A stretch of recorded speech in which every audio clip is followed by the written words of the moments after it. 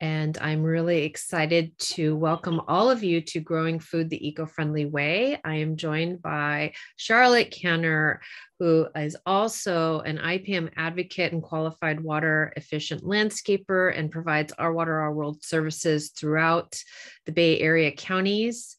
And she will be starting us off on our program this afternoon. So take it away, Charlotte. All right. Thank you, Suzanne. Thanks everyone for being here tonight. We're excited to talk about growing food the eco-friendly way. And let's see, what we're going to go through the slides for about 45 minutes, and then we'll have time at the end for questions. We're going to talk about setting up our food gardens up for success. We are going to talk about how to plant them, how to choose the space for them, how to care for them with fertilizers and building healthy soil, watering efficiently and effectively, benefits of planting cover crops and other tools that we can use. And we, of course, have additional resources for you, along with the resource page that Suzanne already sent out to you. If you haven't received that, you can put in the chat and Suzanne will make sure that you receive it. And our sponsor today is the Alameda County Clean Water Program. This program works to protect Alameda County creeks, wetlands, and the bay from runoff that may carry pollutants into the waterways. So we focus on the gardening and pesticide aspects of keeping our waterways clean. So we talk about healthy gardening, reducing the need for pesticides, and how to use them in a safe way. We have done several webinars with the Clean Water Program. Some of you may have joined us previously. So what we're going to talk about today is really just only growing food, but there's tons of other topics that we've talked about throughout the last year or so. So feel free to please go on the YouTube channel, the Clean Water Program YouTube channel. You can access it through the website, or you can go to YouTube and type in Clean Water Program Alameda to see our past webinars about drought proofing our garden, building healthy soil, gardening for good bugs, weed management, all great topics. And also, while you're on the cleanwaterprogram.org website, you can sign up to receive their newsletter, which will have events like these webinars on there, other tips for gardening and keeping our waterways clean. So what is Our Water, Our World for the about 75% of you who don't know? It is a program designed to bring awareness between pesticides and water quality, and we provide pest problem solving education. So we work with retailers to provide information to the customers and the public. In many retail stores in Alameda County and beyond in the Bay Area, you'll see a rack like the photo on the left. And again, these are hardware stores, nurseries, and Home Depots, Aces, Independents, all of the several stores. You'll see a rack like on the left with information sheets that provide information about how to manage, identify, manage, and products to use for certain pests. You'll also see some stores have these blue little signs on the shelf that highlight the eco-friendly products on the shelf. And then some stores also have posters with QR codes that you can scan and pull that fact sheet information right up on your phone. And the Our Water, Our World website has all of that information for you as well, including information about water quality issues and less toxic products. So why do we talk about pesticides and waterways? Because there is a direct line between the two. In Alameda County, any water that enters the storm drain at the street level goes directly to a waterway. There is no filtration or any treatment in between. So what we're doing in our gardens, on the street, washing our car, walking our dog, gardening, Everything we do out there has a direct line to our waterways. So we really want to make sure that we're being smart and safe and careful, and we are reducing the amount of pollutants that can get into those storm drains. And one way to do that is to practice integrated pest management. This is what we talk about at Our Water, Our World. So I'm just going to give a quick overview of what IPM, integrated pest management, is, and then we will dive into our veggie gardening. So IPM, it's a decision-making process, and we always look at science-based strategies. It's really a holistic view of the garden or the home, depending on where the pests are. And really, we like to take a step back, looking at the big picture and asking a lot of questions before we take any action. Some of the questions that we might ask are, what really is the problem at hand? A lot of times we might see an issue with plants or with our plants that look like could be the problem, but really it's a symptom of a larger problem or a different problem. So we really want to figure out what's going on with our plant. And another question we might ask is, can we live with it? Some pest issues are cause minimal damage, they're more of a nuisance, or they're short-lived, so we can kind of let them go. And others, of course, are larger, cause damage, and we do need to take action steps. And our steps in integrated pest management: first, prevention. Prevention is really key. There's a lot of things we can do, put in place ahead of the pests to reduce the damage that they cause or reduce their populations. Identification is very important. Part of that, what really is going on here, we want to identify the problem. And then if it is a pest, we want to identify the actual exact pests that we're looking at.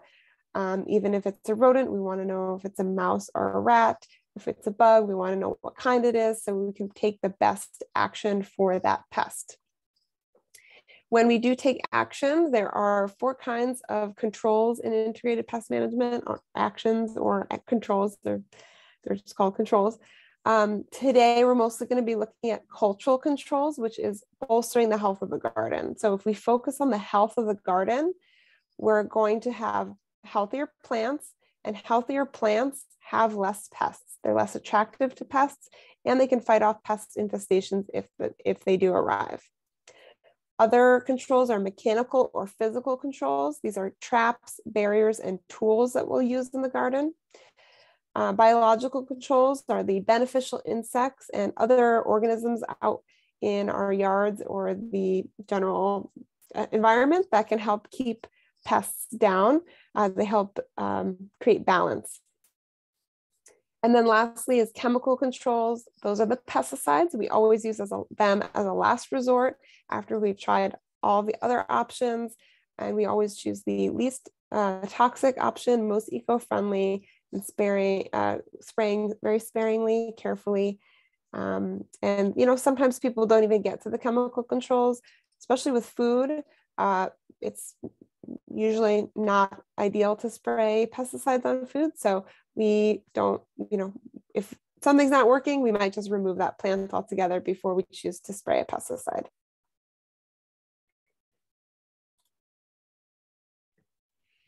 And so now we're going to talk about how to set your food gardens up for success. As Charlotte mentioned, we are focusing on the cultural controls with this program. Our next program is going to really focus on all the pests and pest management. But this program is just setting up our food gardens for success and looking at and these tools that will prevent a lot of pests that will arrive. So the first step is looking at the sun exposure in your garden. This is a step that I feel some of us might overlook. I know for myself, I've cheated a little bit, but being realistic with the sun exposure is going to help our food crops grow, and understanding what these sun exposure terms mean. So full sun is going to be 6 or more hours of direct sunlight. Okay, so no less than 6 hours of direct sunlight. Part sun, part shade is going to be 3 to 6 hours of direct sunlight. And when we're looking at the east side of Alameda County, we're really going to look at the morning sun as the preferred 3 to 6 hours, because that's going to be a cooler sunshine. That afternoon sun is going to be very, very hot. So if that's the case, we're going to want to employ some tools to such as shade cloth in the afternoon, if that is the case, if it's the afternoon sun. But ideally, morning sun will be best for part sun, part shade plants. Dappled sun is going to be filtered sunlight all day long, perhaps from a tree or from some type of like lattice, or or a vine or so forth. And then shade is going to be no direct sunlight. So it will be shaded from a building or a fence or a tree all day long. And then from there, we want to find a location. So many of us have smaller spaces. Some of us have larger spaces. Some of us are very challenged with the type of space we have, and we get very creative. But we can grow food in a number of different fashions. We can plant food crops directly in the open ground, or perhaps in a raised bed. We can also plant in containers, maybe on a deck or a patio.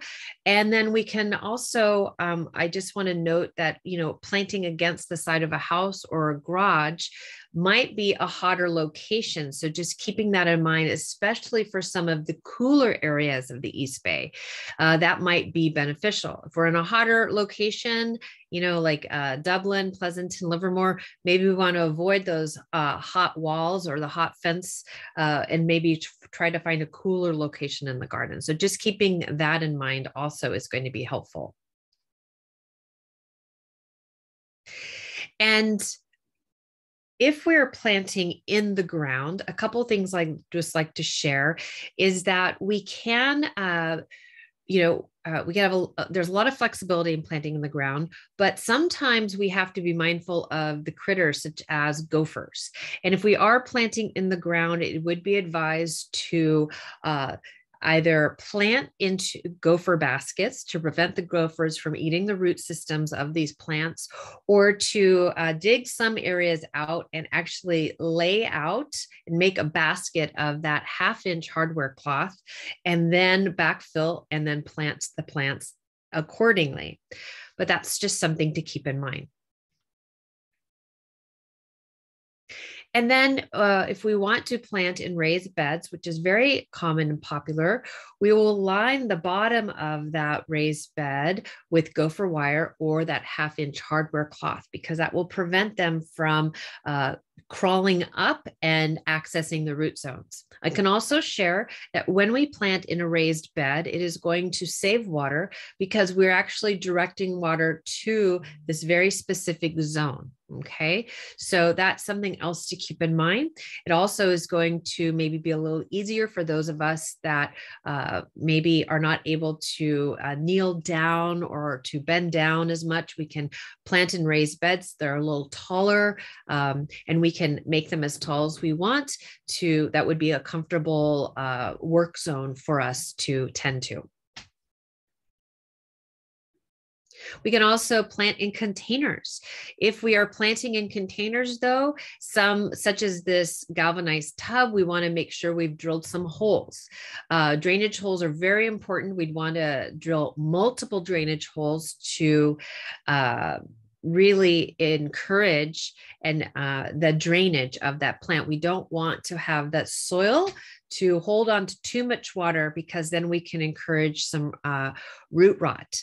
So, a nice large size container, I believe this is about 3 feet in diameter.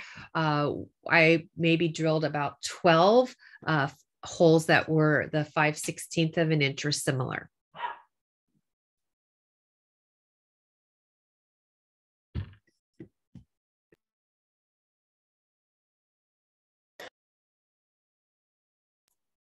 There we go.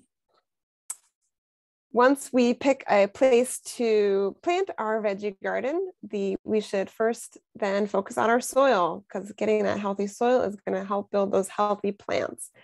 And first step I'd recommend is compost. Compost is all organic matter. So when we're focusing on healthy soil is like made up of 5 to 10% organic matter. So adding compost is going to increase that number. Adding compost to soil increases or improves the soil structure. So if you have clay soil, what it's going to do is really break up the particles and make it less hard and compact. And it's going to allow it to water, roots, and air to move through the soil. If you have sandy soil, compost really glues those particles together so that it doesn't just fall apart so easily and holds onto water better. Compost can hold 5 times its weight in water. So adding that compost to your soil is going to really increase the water retention of your soil, really turn it into a sponge. That's why there's a picture of a sponge on this slide. We want our soil to act like a sponge. Compost releases nutrients over time to your plants, and it can filter pollutants from runoff as well. And compost is also chock full of bacteria and fungi and invertebrates, those living organisms in the soil. And that's really important because we need those living organisms in the soil. So adding compost increases that. Plants cannot take up the nutrients that we put in the soil through fertilizer and decaying matter without the help of bacteria and fungi. It's just like in our gut. We can't process food without our gut microbiome. It's the same thing is happening in the soil. That bacteria and fungi is breaking down the organic matter and feeding it to our plants when the plants want it. They kind of have a relationship where they talk to each other and ask nutrients and things from each other. So we want to encourage that bacteria and fungi by adding compost and not disturbing our soil too much, because that's going to help those thrive. And then more things that we'll talk about will also help that life in the soil. And then if you want to add soil, so say you're planting in the ground or in a raised bed, it's recommended that, you might not have the best soil to start. So you can amend your soil, add to your soil with a planting mix or planting compost or a soil amendment. Sometimes it's just called soil amendment, or soil booster is one of them I've seen as well. Those products are made to be added to your existing soil in the ground. Whereas if you're planting in pots and containers and there's no existing soil in there, you're going to want to go for a potting soil or some sort of container soil. The difference is that potting soil is basically all in one. It has everything that the plants are going to need. It has the mineral particles, the organic material, all of that in there to create, to really hold on to moisture, but also to create drainage. Whereas the planting mixes are meant to be mixed in with existing soil. So they don't have all of the ingredients in there. And then we're also going to probably want to use some organic fertilizers in addition to compost. Veggies tend to be heavy feeders, so supplying them with lots of nutrients is going to be really helpful for them. We do recommend organic fertilizers or slow release fertilizers. Organic fertilizers are made out of organic materials, kelp, manure, compost, fish materials, fish byproducts, I guess, other organic materials. So they provide a wide array of nutrients instead of just that NPK that other fertilizers have. We want the wide range micro and macronutrients for our plants. And when we're adding fertilizer to our soil, again, we're feeding the soil, and then those microbes are breaking down those nutrients, that material that we're adding to the soil, and then feeding our plants the nutrients that the plants ask for. Organic fertilizers also slowly release nutrients over time, so we're avoiding major growth spurts, which can attract pests. And organic fertilizers don't run off into local waterways and cause problems. And for veggies and roses, it is recommended if you want to really supercharge your veggies to add alfalfa meal. Suzanne says that she does half alfalfa meal and half fertilizer. There she is. That alfalfa meal has has nitrogen and other trace minerals. That's going to really be a super boost for your soil or for your plants, and it has a natural fatty acid growth stimulant that I'm not going to try to say, but it is listed there. That's going to make your plants, your veggies and your roses very vigorous, grow very vigorously. Another superfood for your plants and your veggies is earthworm castings. You can have your own worm bin at home if you want. Feel free to ask me about that. I love worms. Or you can buy worm castings, which is worm poo, from a nursery or hardware store. The worm castings have a huge array of nutrients and minerals for your plants. They have enzymes, and that they also have beneficial bacteria that can really help build your soil and help your soil have a nice texture to it. It provides dynamic root growth and plant structure, and they can actually help inhibit diseases and prevent insect pests as well. Compost and earthworm castings can also help your soil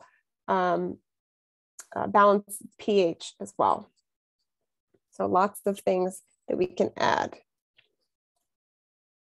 So ways to add fertilizer to your soil if you're just starting out, easy. Just mix that fertilizer right into your soil before you plant.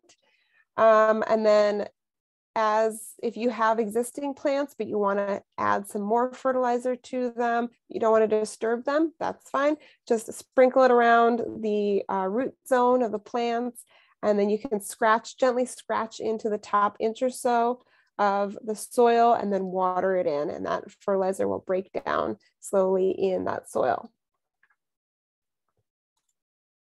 Another way to get nutrients to your soil, especially without disturbing your veggies. So this is a great way to work with existing veggies that are already planted, is using a liquid fertilizer. So that could be fish emulsion or kelp. And then there's also other kinds as well that are liquid. So this is a great way to keep feeding them throughout the growing season. Apply 1 to 2 times a month, or recommended that you read the instructions for proper mixing and proper application.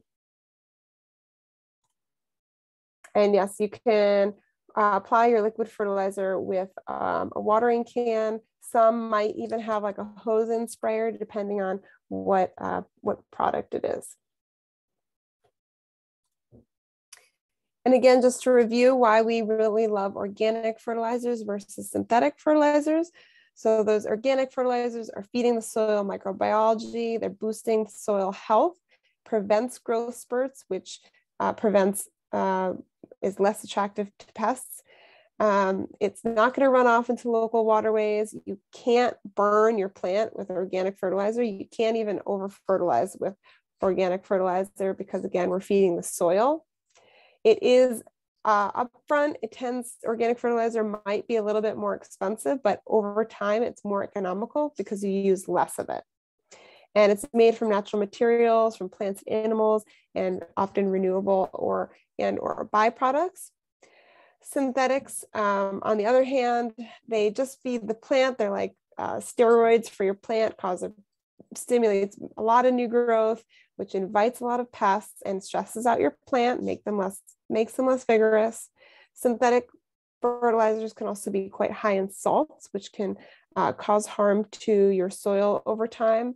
You can over fertilize and burn your plants if you apply too much, and that over fertilization can get into waterways and cause problems. Synthetic fertilizer is often also made from chemical industrial processes and fossil fuels. And then just a reminder, organic fertilizers for feeding the soil and the soil microorganisms, and they feed the plant when that plant asks for it. And then another great way to help protect our soil and help build healthy soil is to use mulch. I think we talk about mulch in pretty much every program because it's so important, especially as temperatures are heating up. So mulch is a nice protective layer for your soil. We do recommend an organic mulch like bark, wood chips, straw, leaves, compost. It really protects the soil from drying out. When your soil dries out, it gets a nice hard, or not hard, nice hard layer. And then it becomes hydrophobic, and then water runs off of it and does not infiltrate it. So if you have a nice layer of mulch on top, you're going to prevent that crust from forming and help water infiltrate. It also reduces evaporation significantly because it's a nice thick layer, keeping your soil cool and covered. And so the moisture will stay in the soil longer. And it does keep the soil cooler in the summer, which is great for your plant roots. Your plants do not like wild swings in temperature. And it is important, even with small little veggies, to not crowd the stems of plants. With mulch, you do want to keep them away from the plant stems, just a little bit to give it some airflow so we don't invite fungal diseases.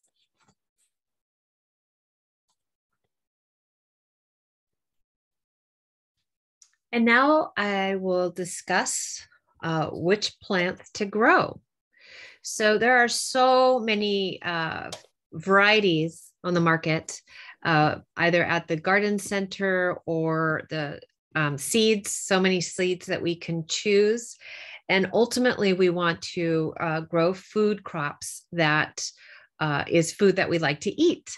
There are a few other tricks that I'll share in a moment, but really we want to look at what are some things that you like to eat, and then from there, maybe experimenting and trying some new things. It's always fun to try some new things. My favorites, though, are to choose heirloom varieties. Heirlooms are going to be plants that are open pollinated, are non-GMO, and not hybridized. And heirloom food crops are typically coming from Mediterranean climates, similar to ours here in California, which thrive with summer dry conditions.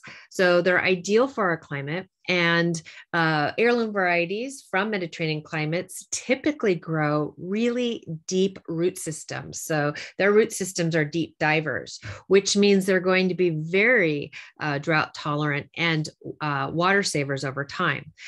Keeping in mind that when we do water, we want to water to grow deep root systems.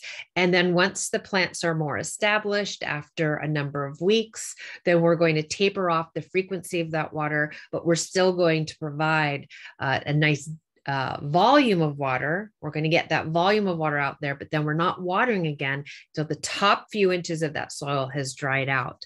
So during those dog days of summer, when the temperatures are really high and it seems like we should be watering every day, our heirloom squashes and tomatoes and herbs and other things, they're actually doing really well and don't need to, and prefer not to get watered every day because they have nice deep root systems that are still able to access that water.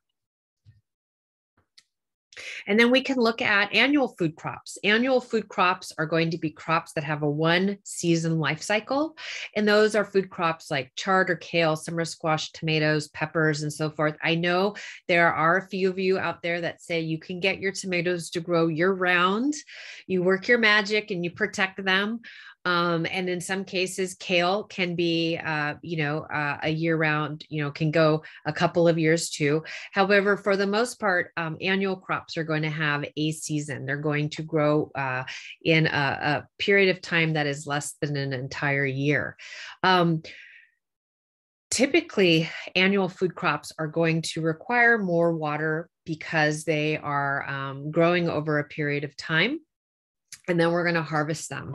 If we work with plants that are faster growers, that have a faster from germination to harvest time, then that will be saving water. And or if we're working with like cherry tomatoes or plants that will require, or like lettuces that are cut and come again, we can start harvesting when they're young. These are going to actually save water over time, believe it or not. And then perennial food crops. I'm a huge fan of growing perennial food crops. Perennial food crops, once established, are really going to require much less water than our annual food crops, and can take a lot less resources and energy as well, because we're just planting it one time and we're allowing it to grow again year after year. Some of my favorites, in fact, one of my most favorites, are scarlet runner beans. Scarlet runner beans are really fun because, especially if you've got kids in the family, because when we harvest them, we open up that bean. The beans are actually a beautiful kind of fuchsia, purple, and black. So I always like to invite children to come to my garden and try to find the magic beans. It's very fun, but they're also delicious. We can harvest them young when they're tender, like a green bean. We can harvest them when they're more mature and cook them up like a stew bean. And then we can, of course, keep them as a dry bean over the winter months and add them to soups and stews, but also make like refried scarlet runner beans, which is pretty fun. But then also there's going to be artichokes and asparagus, tree collards, rhubarb, sorrel, walking onions. If you are not familiar with walking onions, I invite you to check it out. It is really bizarre. I have not yet grown them. Maybe Charlotte, you've had the experience with walking onions. I'm not sure, but they're very interesting.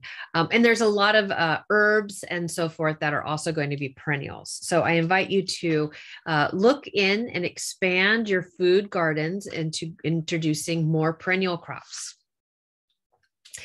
And then, of course, fruit trees, vines, and berries. These are going to also be perennial crops that are going to give us food year after year. And again, once established, are going to really require less water, be way more water efficient, and then also require less resources, where we will continue to fertilize them at least a couple times a year, but they won't need as much feeding as our annual food crops. They really we'll need to reduce the resources, so they will save us time, energy, and money, but will still give us a lot of delicious food.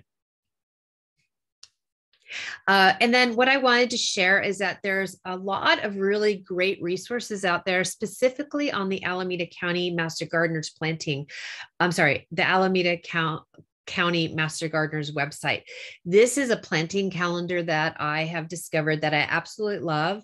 It really focuses on planting recommendations west of the East Bay Hills. And then there is also some resources for east of the East Bay Hills. So when we get in the areas that are really hot and dry and get those triple digits. So I would encourage you to check out the Alameda County Master Gardeners website for a lot of really great information on growing food in your area of Alameda County. But then when we go to the store, we have some options. We can either plant food crops as little veggie starts, and they come with these tags that will tell us a lot of information, how many days to harvest, if it's an heirloom, what the spacing can be, and sometimes even some water requirements. So these little tags really provide a lot of information. And then similarly, the packet of seeds is going to give us a lot of information. So it's either going to say cool season or warm season.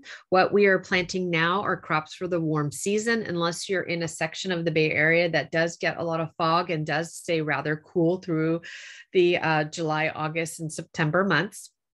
And then it also tells us how many days till harvest. And that's also going to be really important because, if we are new to planting some food crops, or we're not as familiar for trying something new, it's always nice to mark your calendar or get your gardening notebook to make some notes on when you planted the seeds or when you transplanted the starts, and with an estimated time of when we might be harvesting those crops. Because trust me, I sometimes lose track, and then I'm not really sure. Those carrots look like they're ready, and then I pull it out and it's just this little wee thing, and it's not really what I expected. So it's always nice to take some notes. And then where we're going to do is we're going to take that tool. If we're buying the little veggie starts, we're going to take our little plant tag, and then we're going to score those roots. We really want to open those root systems up so that they can start to grow out and down. And when we're buying cell packs, keep in mind that oftentimes we'll have multiple plants per cell pack. And it is intended that we will massage that soil and those roots to break that soil up and be able to very gently and with a lot of patience divide those plants into individual plantings. So one cell pack, for instance, this lettuce, there was at least 6 plants per cell pack. So I got a lot of bang for my buck. There was over 36 plants. So I really was able to get a lot of lettuce from one cell pack. So that's where you get a lot of value. And then what I really recommend, one of my favorite things to do is to plant in clusters or on a diamond grid or in a hex pattern. Anything we can do to plant a little closer than what is recommended. And what we can see on the next slide is what it looks like when the plants are growing. And so the reason why I do this is because as the plants grow, they're actually shading the soil, which is going to continue to keep those root zones much cooler, regulate those temperatures, protect those root zones, because as Charlotte mentioned, root zones do not do well with excessive heat and then excessive cold. So when we can protect those root zones and insulate them, that's going to be really ideal. Something else I can share is that when we have the plants kind of shading their root zones, we're actually using less water. There's less water evaporation. And a third benefit of planting a little more closely together is that now we are preventing weed seeds from accessing the soil, and so they will not germinate. So we are preventing weeds. Now, when we have something planted this densely, the way we harvest is by harvesting every other plant or thinning the outer edges of the plant, harvesting the outer leaves of that kale, for instance, or the chard. And so we'll thin that plant up and give the other plants a little bit more room to grow. So we'll kind of be going through and harvesting like every other plant as we go. And that will continue to allow other plants to fill in and grow. And then we harvest them. And then the other plants have been able to catch up and fill in and grow and so forth. So this is a really efficient way to grow a lot of food in a small space while saving water, reducing weeds, and protecting those root zones of our plants. And then for fast growing crops, or crops that will grow, if we want to have those carrots through an entire season, or those radishes or basil or lettuce, it's really important to plan out your garden beds for succession planting. So what we're going to do is plant seeds at the very beginning of a row. And then once they've germinated and start to grow a little bit, then we'll plant seeds in the next, and then the next, and so forth. So that when the very last row is just starting to sprout, we are harvesting from the first row. Okay. And then at that point, we can, once we've harvested that first row, we can amend that soil a little bit, add a little bit more fertilizer, and then plant a new crop. And then sometimes if we're planting from seeds, we've sprinkled some seeds on that soil, we've pressed them into place, they start to germinate, and then we find that there's a lot of plants. So we will need to thin those plants out so that the plants will have enough room to grow and there won't be any root competition that will stunt the growth or prevent those plants from growing appropriately. It is sometimes really sad to thin the plants because you're like, oh, you grew and now I'm just like tossing you to the chickens. But keep in mind, we can always throw the tops of our plants that we've thinned, as microgreens. We can still enjoy them.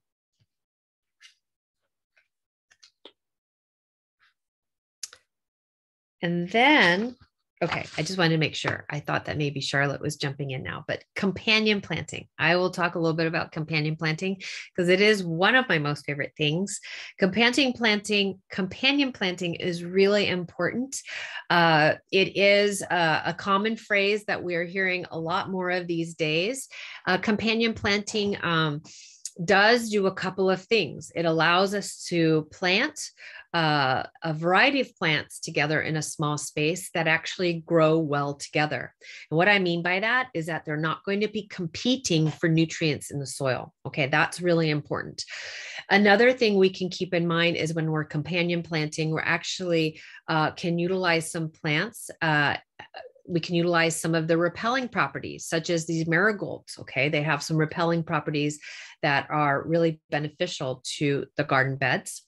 Something else I can share is that because we are not growing food for economical benefits, not for food production, this is not a commercial garden. And if you are growing for commercial use, this will not apply to you. But since we don't need to grow for monetary benefit, we don't need to plant into rows. Okay. When we can stagger our plants and intermingle plants together, pests are less likely to find them and less likely to attack them and feed off of them. This is very important, especially for the brassicas. If we're planting cabbages and broccolis and things like that, cabbage moths do need to identify that there is enough plant material for it to lay its eggs and for its young to feed on. So if we are dotting our cabbages about or broccolis about and intermingling it with other plants, we find that we have reduced the cabbage moth activity. So that's just one example of companion planting. And this is a chart that I found from the Heirloom Organics website. I have chosen this chart because it's very easy. It's a very good visual for the purpose of our program. However, as I mentioned in the email, there are many that are more extensive and will provide a lot more in-depth information on companion planting for your food crops.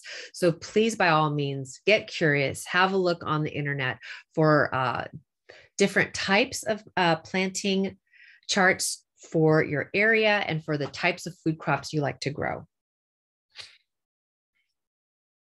And something else that I like to share, what's very important, especially to reduce pest problems in the garden and to grow healthier crops, is to rotate your crops. This is something that is challenging for some people. And I do get some comments about this every time I teach a class on growing food. People will say, but I don't have any extra space. I have a small courtyard garden and I only have one sunny spot that I like to grow my tomatoes every year. Well, what I can encourage you to do or invite you to do is if we're growing the tomatoes in that one container in that sunny spot every year, put that container up on a little saucer that has some wheels, like a little dolly, so that you can move it around your garden and get a second container to grow tomatoes in that area. And now we've got your first container where the tomatoes were growing, and we can put some lettuces in there or some leafy greens, such as chard or spinach, arugula. And then we're going to move that the following year. We're going to move that sunny spot tomato. Then we're going to move that container into another section of the garden, and we're going to get a new container to plant your tomato. And then we might add green beans or any other type of bean that you might like to grow, or maybe we're going to grow some root crops like carrots, onions, and beets and so forth. But the point is that we really want to change the food crop that we're growing in the soil for a number of reasons, but mainly for nutrients. Those our food crops are heavy feeders. They are creating food for us. So they are utilizing a lot of food, as well as you should be feeding them with a lot of food. That's why Charlotte went into so much detail about the organic fertilizers to really arm you with a lot of options. So you could be feeding your food crops throughout the growing season. So after the harvest is over, those food crops, those tomatoes have really used up all of the micro and macronutrients. So it's really important to then amend that soil, add some fresh fertilizer, and plant a different crop. Okay. Whatever nutrients that the tomatoes are leaving behind are actually going to benefit the other types of crops, be it a root crop, a leaf crop, or a legume. So please do what you can to rotate your crops. Even if it's one raised bed, you can section it off. That's even going to help, but it is nice just to do some type of rotation. And then don't forget to plant your flowers. I see on a regular basis when I'm working in garden centers, folks really eager. They have their baskets and their carts loaded up with all those veggie starts. That's fantastic. But please don't forget to include some flowers. All it takes is a 6-pack of sweet alyssum or cosmos, or anything that looks like a daisy or a sunflower or grows in a cluster of small flowers. And the reason why is because we want to attract our beneficial insects, our pollinators, our birds, and other garden allies. All right. So trust me on this. I have a 3x6 raised bed right now of lettuces and spinach. And I did get my 6-pack of alyssum. And with that space, I only dotted in 2 little tiny cell packs of alyssum, which I feel those plants are going to grow. It's going to be enough to attract beneficial insects. I will dot my alyssum and my cosmos throughout my garden, as well as planting a lot of biodiversity in other areas. But the idea is that a lot of our beneficial insects, the adult form of the beneficial insect, is going to require nectar and pollen. Okay. They might also feed off of some of the pest insects, such as the soldier beetle and the lady beetle. However, a lot of the other beneficial insects we find in the garden, such as our green lacewing and our syrphid fly, they are strictly only going for nectar and pollen. Okay. And it's the larval form. It's the larval form of all of these friends that are actually going to be going for that protein meal. And they're going to be eating pest insects like aphids at a very significant rate. So with that said, I'd also like to share, if we do see some pests like aphids in our garden, be patient. We are planting those flowers so that we can invite the beneficial insects. And when we have aphids in the garden and other pests, know that that is food for them and they will come. All right. So just, give it a little bit of time and it's all going to work out. Sunflowers are excellent for pollinators. These are one of my most favorite things to plant every year. I pretty much only plant the sunflowers as seeds for the birds, for our local birds. However, it's a great pollinator attractant. Oftentimes I see a lot of our native bees, as well as European honeybees, and a lot of our micro pollinators just buzzing around the sunflowers. So, and then you can also grow some of the really fun, large varieties of sunflowers so that you can harvest the seeds for yourself. And that's always a lot of fun, especially if you've got kids in the family. And another reason to invite beneficial insects, specifically our pollinators, is because it is not unusual for some of our plants to not get pollinated, and blossom end rot, which happens on our summer squashes, such as zucchini, is very common. And that's typically when a pollinator has missed a flower, and that female flower has grown into that zucchini squash, but it has enough energy to grow about 3 or 4 inches before it just starts to kind of wither back and rot. This is typically an indicator that that flower did not get pollinated. If you do not have a significant amount of pollinators in your garden, then you might want to do a little research, find some videos online, such as on YouTube, that will show you how to hand pollinate with a little brush by taking the flower, the male flower, and just kind of tapping it into the female flower. This is on one of my zucchinis where the majority of the flowers were pollinated. This one happened to be missed. So if you do have 1 or 2 squash that do have blossom end rot, don't worry about it. It's okay as long as the majority have it.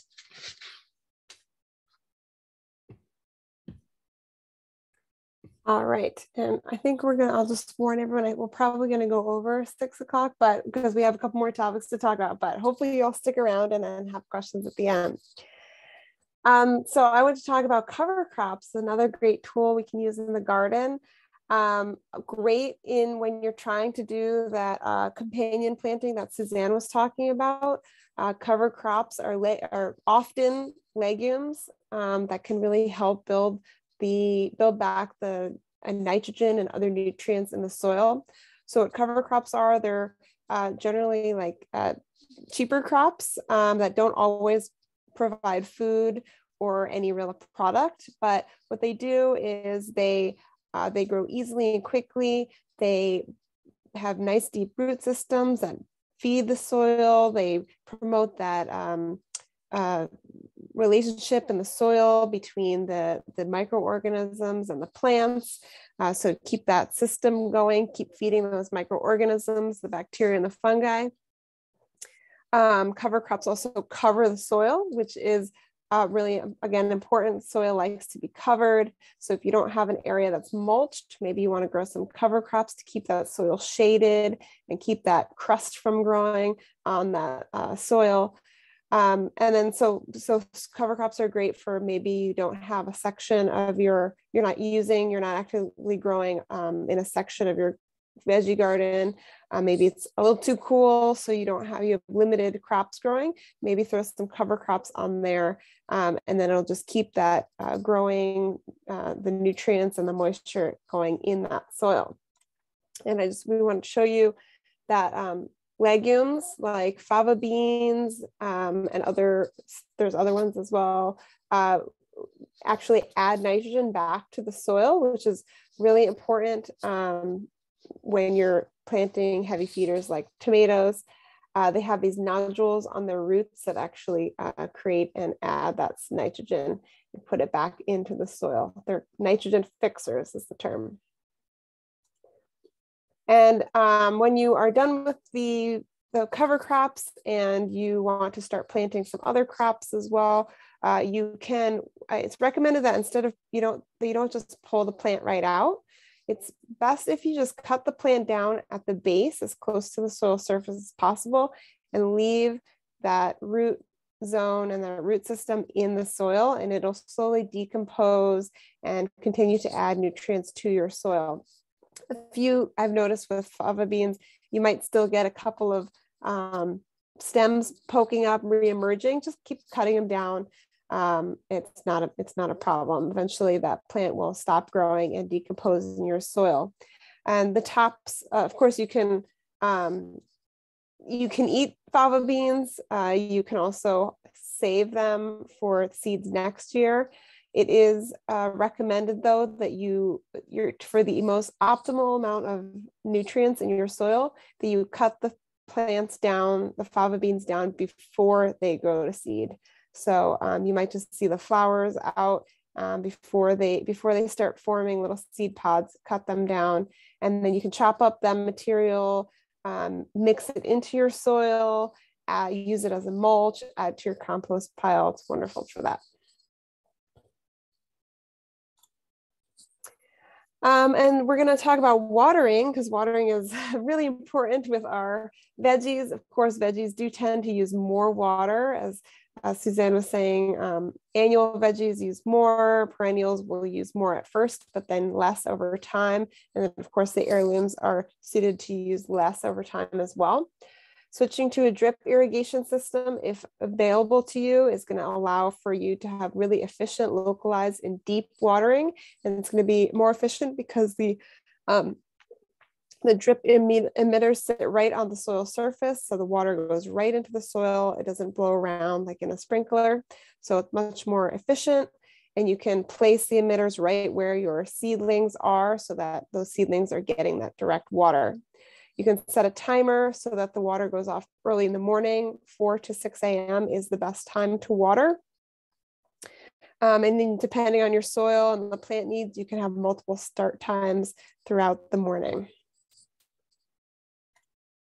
You do want to make sure that you're frequently checking the system though, because they're not set it and forget it systems. They do have leaks and breakages.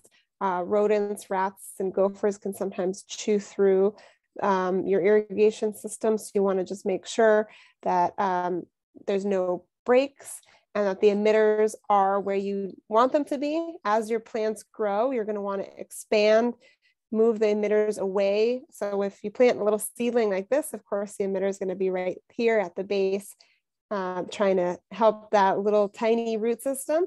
But as the root system grows, you're going to want to move those emitters out to really get the entire root system as well.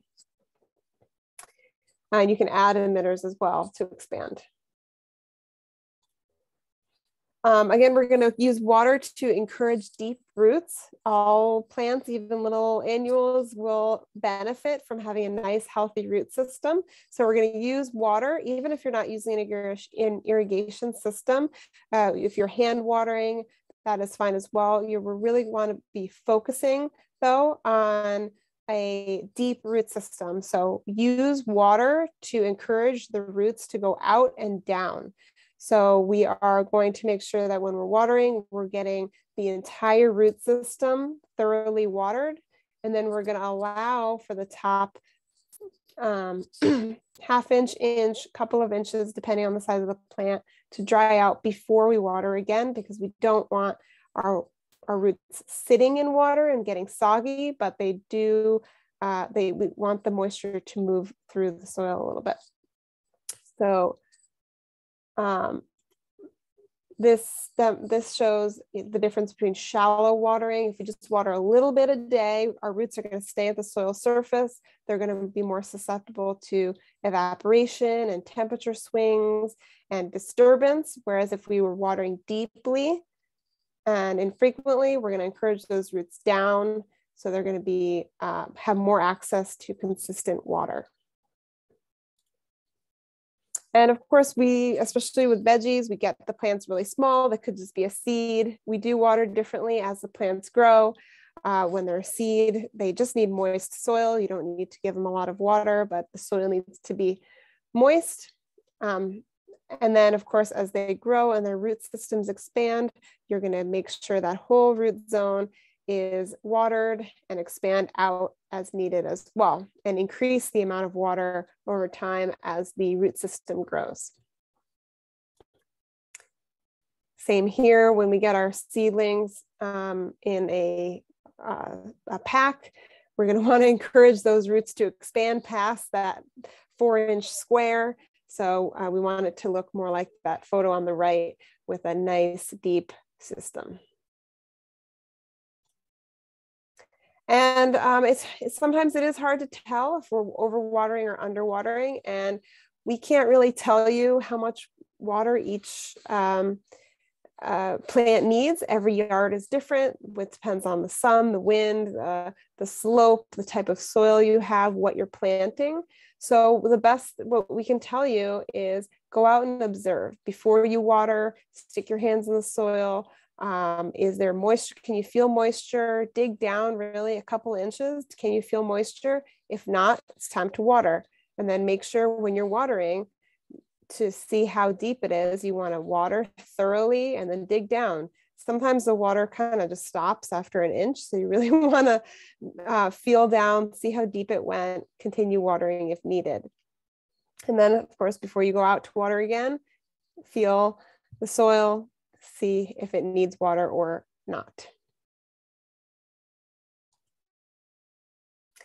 And then some of you in the Alameda County live in a very hot climate where full sun is too much for some plants.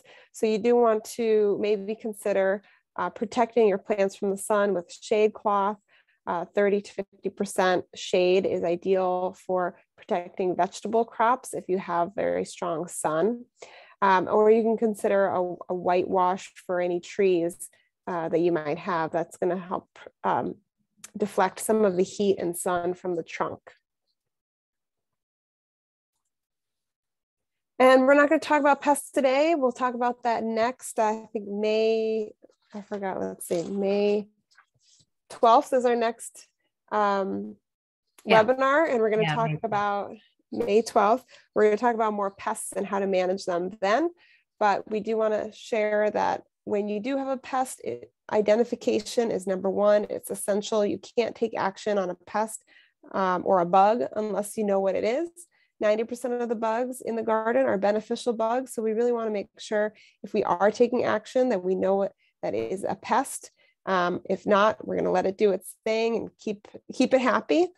When we do see a pest, we want to understand its habitat and when the timing it might show up. Spring, a lot of aphids show up, so we understand that's happening. Suzanne used the example before of the cabbage moth. We understand that brassicas are very attractive to that pest, so we're going to keep an eye out for them or maybe use some tools to prevent them. We want to understand the life cycle of the pests, what they look at different stages and how to manage them at their different stages and know their natural enemies. And if they're present, we want to nurture those natural enemies and kind of just let them balance each other out.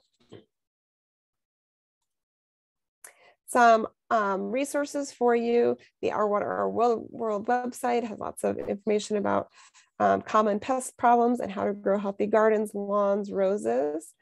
The UC statewide IPM program has an amazing website database of basically every pest in California, how to identify it and how to treat it with less toxic options.